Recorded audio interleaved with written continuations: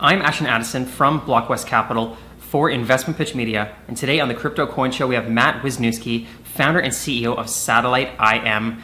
Welcome to the show, Matt, and thank you for taking the time. Thank you, Ashton. Glad to be here.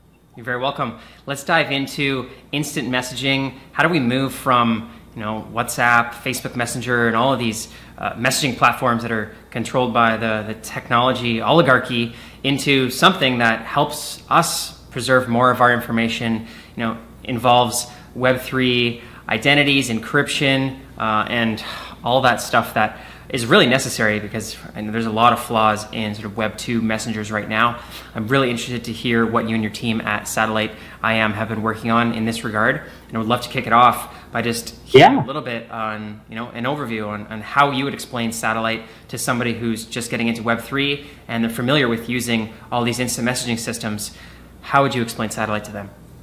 Yeah, well, first to kind of give a broad answer to your intro question, I think the way that you kind of take back that ownership is build a product that's better than the Web2 alternatives. Like, you don't use crypto as a scapegoat. You truly build a better product, and then it's a really nice icing on the top of the cake that, hey, it's built on top of decentralized tech. But what we've done at Satellite is we've kind of gone from the ground up. We really just kind of went back to the protocol level and put a bunch of tools together and built kind of our own little SDK that allowed us to build different platforms on top of it. So we have a truly agnostic backend. You can run it on Ethereum, Solana, Matic, whatever you want. And from there, it plugs directly into our UIs that we've built. So the minimal effort, you really just make one file to support the chain or whatever you want to support. We'll obviously have a slew of them that we support. And then from there, you have a bunch of user-friendly apps that really you don't have to understand anything about crypto or blockchain to use. And you can chat in 4K, really 8K, 16K, whatever your computer can handle.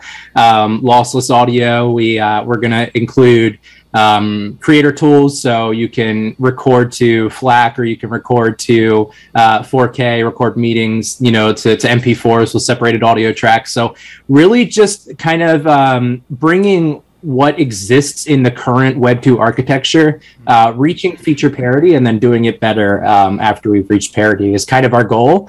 And then, of course, having no KYC, having no ownership of that data is super important to us. The application currently and always will work if we don't exist in the future.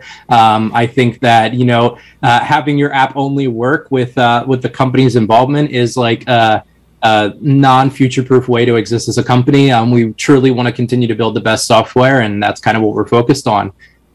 Wow, that's an incredible intro, Matt, and it's great to hear about all those benefits, including being able to choose the blockchain technology and obviously having a user experience that makes it easy to use, friendly to use, and hopefully don't have to understand too much about the blockchain technology.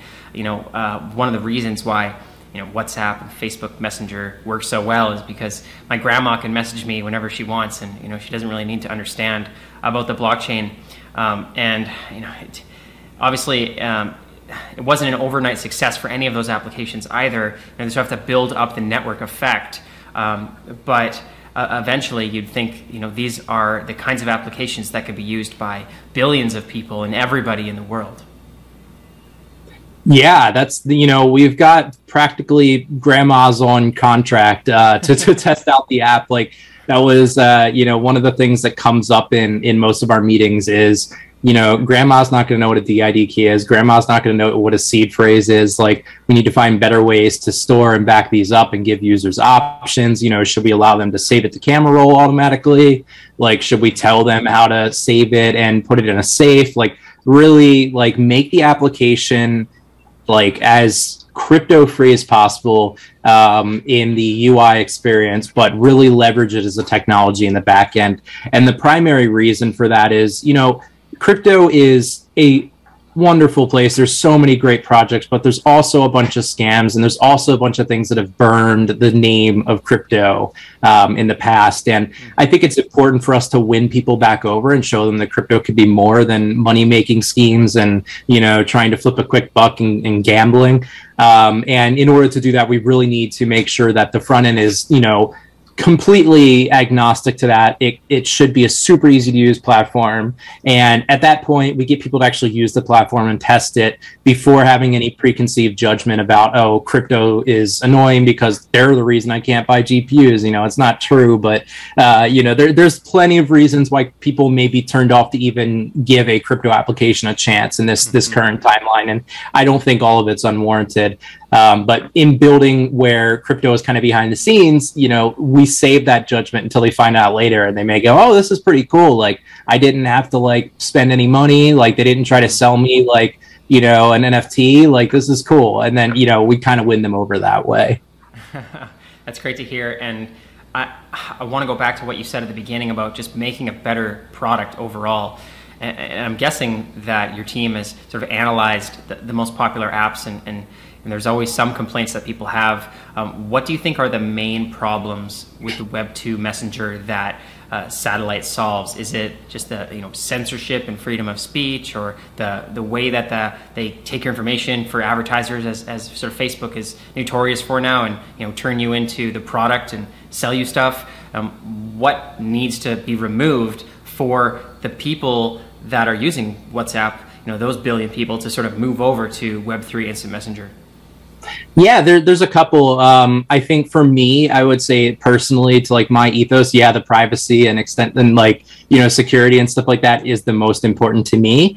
But I don't think that we've reached a point where that is the consensus for the general public. I think people will wake up. I actually have a quick sidebar that kind of lends to this. And I lost my premium subscription to YouTube for, a little bit. I had like a privacy.com card, and whatever.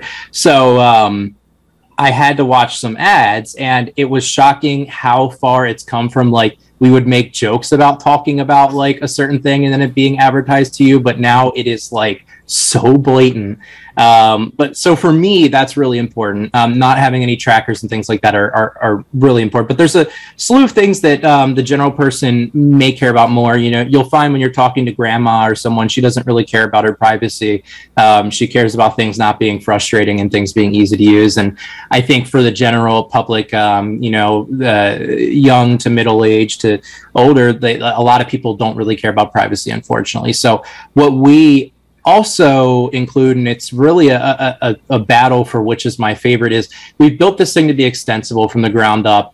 We've wanted this thing to be something that's hyper modular and something that anyone can customize to be whatever they want. And what that really lends to is a way better experience when using the application. If you go on and use something like Telegram, WhatsApp, Discord, and you want some additional functionality, you build a bot.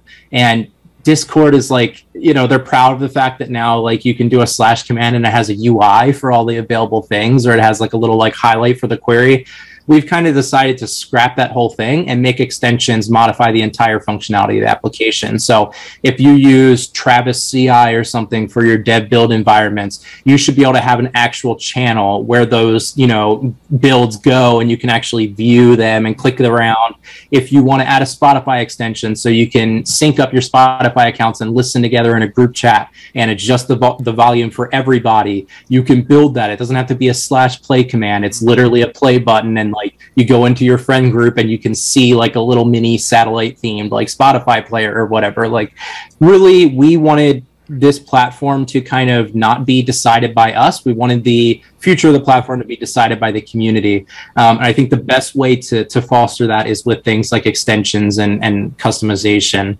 I guess one quick thing before I move on here is like, we really looked at things like Minecraft and Skyrim and all these games. The reason these simple things that aren't really like that much more powerful than the competition kind of existed for so long, in my personal opinion, is because of these extensions, because of these mods and plugins. You can hop in Minecraft, and let's say you wanted to teach like, I don't know, agriculture or something. There's probably a mod to make realistic water and realistic droughts and like all these things. Like, it's insane. Like, you would never like need this in a children's game, but if you want to go make a nuclear reactor or something, go ahead. Like, work on like sustainable renewable energy in like a block game. Like, that's kind of the same thing we're doing here. Is we really think that the key to the success of this platform is we'll foster and build a really solid foundation for people, and they come and build the house on top of that foundation however they want. and make it easy for other people to walk in their house and experience what they built. If someone wants to share their extension packs or whatever, they can do that. If you're a creator and you have a couple things you're passionate about and you want people to use those extensions on your platform, you can make it so when they join your community, it suggests certain extensions. You can choose whether or not to install them, but it's an easy way for you to share what you're trying to build your community into.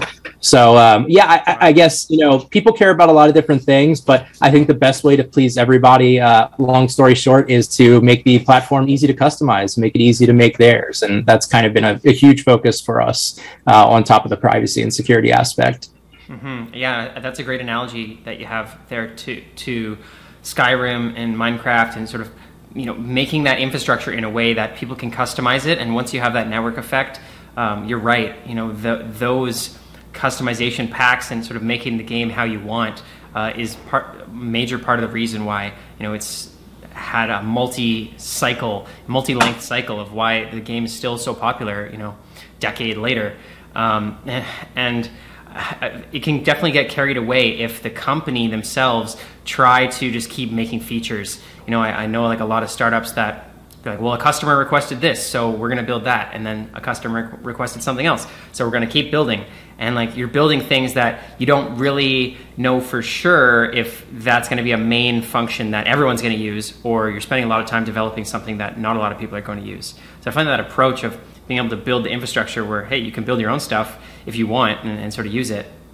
I feel like that is a great approach, as long as it, the benefits outweigh the cost. And, talking about all these extra functionalities, I feel like they're all great. I just wanted to cover the sort of the basics to see, if satellite is sort of built in everything that the other ones have built in. Like, for example, you have single messages, you have group messages, you have like video call. Could you do group video call, or what are the limitations and where you're expecting satellite to go?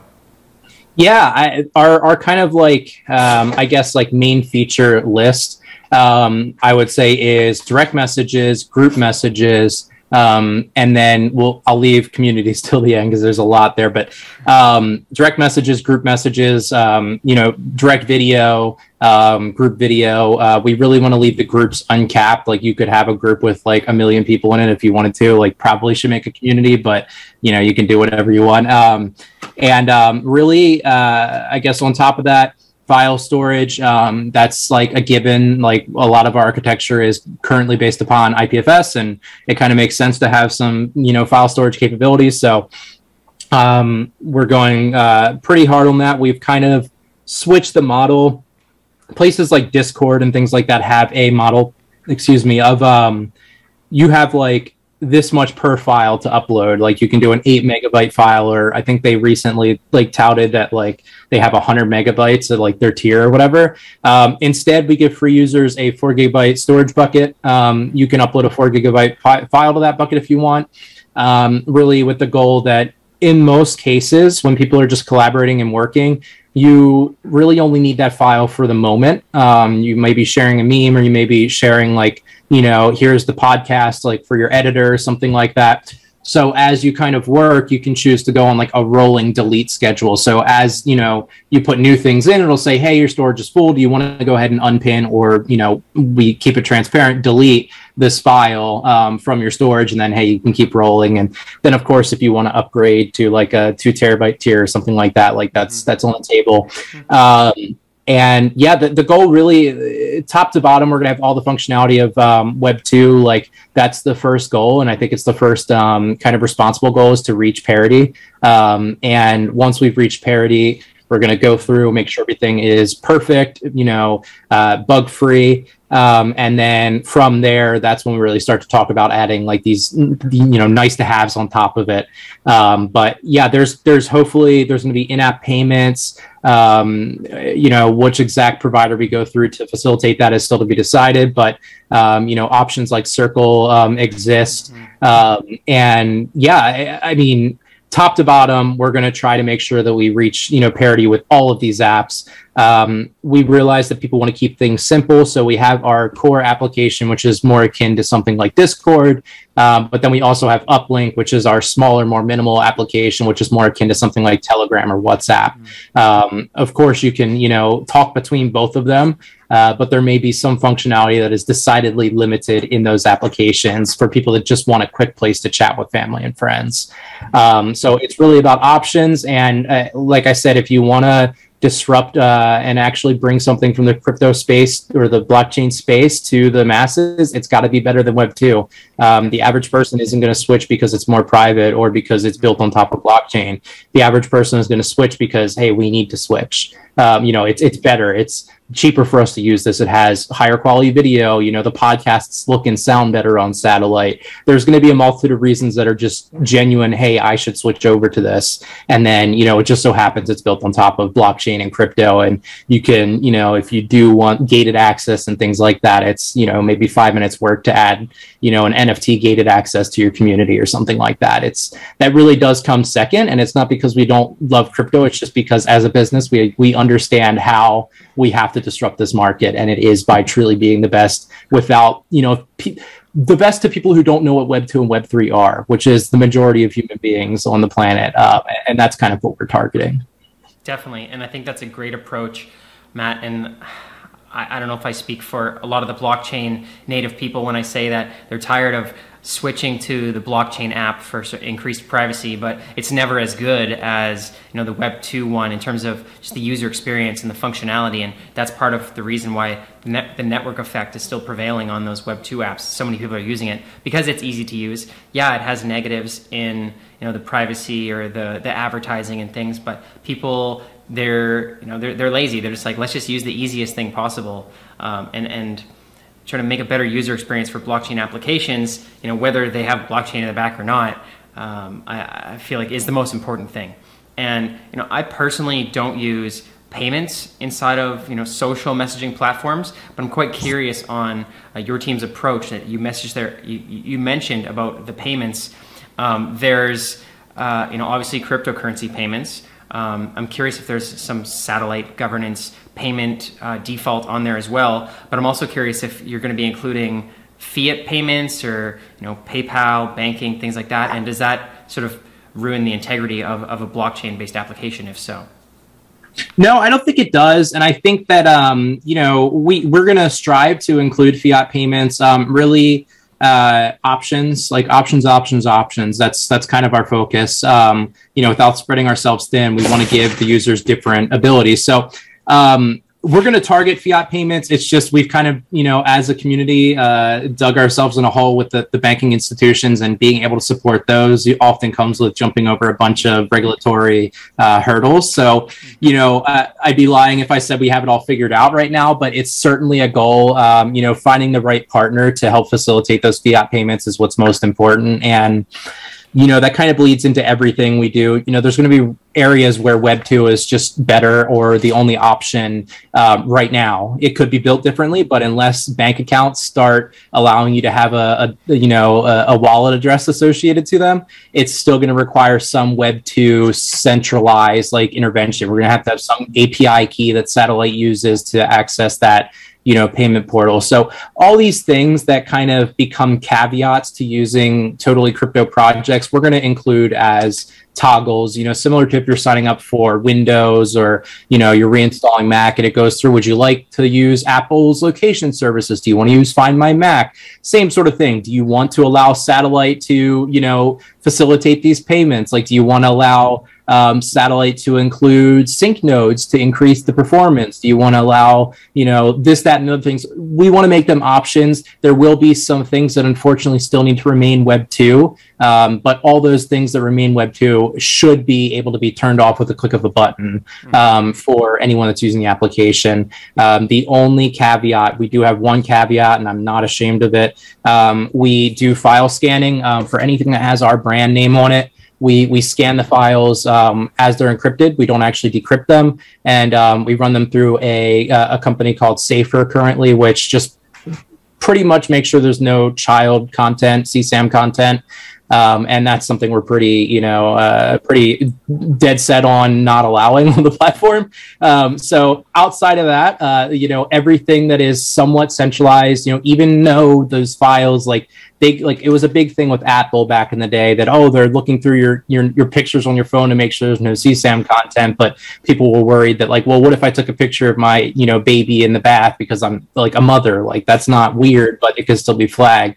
We look at the encrypted version of that file, and for all the this is my personal viewpoints, not satellite. For all the bad that our government does, there are some good things, and they have public databases you can check those hashes against. So you never actually have to look at the files. We don't have to have people physically moderating files and doing that. We just say, hey, this encrypted hash matches the encrypted hash of this file that is known to be bad. But I digress. We basically make everything options except for the most heinous of things to our political beliefs. If you don't agree with us, fork our code, remove the code. But if we're going to put our name on it, we're going to have some minimal things in there just to protect our users. Definitely.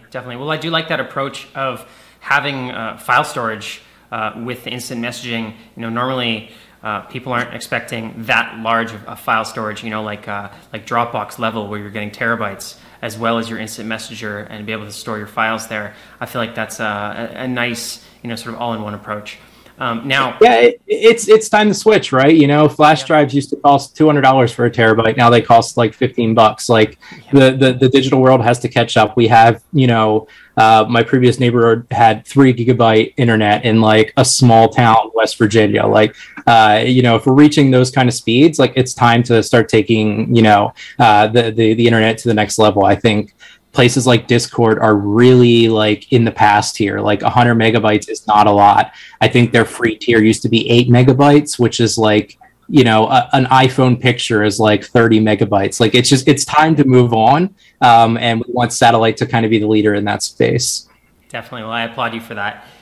And now we talked about all these amazing functions, and obviously there's a lot to do to get all of it into fruition and get hundreds of millions of people using it.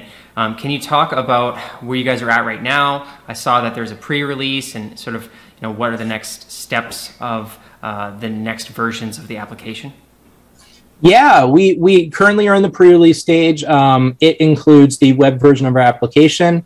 I can't personally guarantee this timeline. By the time the podcast comes out, you'll be able to maybe tell if I was right or not. But we're hoping to, by the end of this week, have a version of our native applications people can test, which will be the uplink versions that will work on Android. And the desktop version will work on your toaster, as well as Mac, Windows, Linux, all these things. We're really focusing a run anywhere architecture. It's all built on top of Rust, which is a systems level language. So you can do things like put satellite on a badge or something like that. You can have your profile show up on a little Arduino powered badge.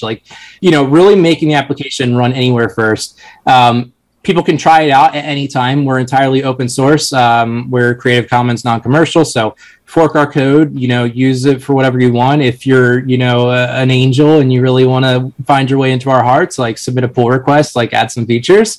We're totally transparent along the way, but for those that aren't maybe as tech savvy, we will be releasing downloads to follow along weekly for the native application. So we're getting close. We're actually talking right now at a really exciting time. We're kind of meeting that point where we finally get to show the world the things we've been building over the past year, and it's really exciting.